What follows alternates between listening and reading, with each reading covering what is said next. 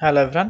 তো আমরা আজকের এই টিউটোরিয়াল দেখব কোয়েশন ফাংশনটি, মানে আপনার ভাগফল কোয়েশন ভাগফল যে ফাংশন ভাগফল কীভাবে বের করতে হয় এই জিনিসটা আমরা এখন দেখব। তো এটার জন্য আমাদের একটা সূত্র আছে, মানে আপনার এক্সেল যে সূত্রটি ইউজ করে সেটার নাম হলো কোয়েশন্ট।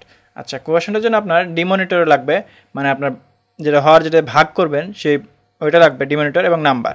ওকে, তাহলে আমরা এখানে ফাংশন ইউজ করি ইকুয়াল কোয়েশন্ট।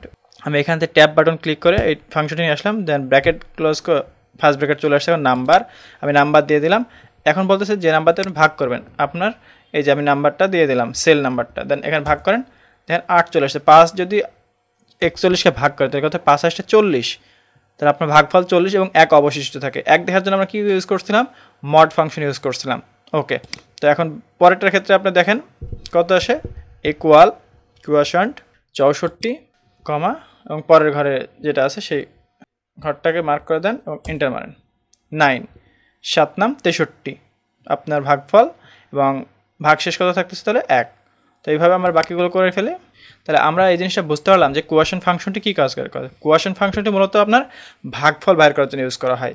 সো এই টিউটোরিয়ালটি এই পর্যন্ত। Thank you for watching. যদি আমার এই টিউটোরিয়ালটি ভালো লাগে তো অবশ্যই আমার চ্যানেলটি সাবস্ক্রাইব করবেন এবং পরবর্তী টিউটোরিয়াল পাওয়ার জন্য চ্যানেলের বেল আইকনে ক্লিক করে রাখবেন।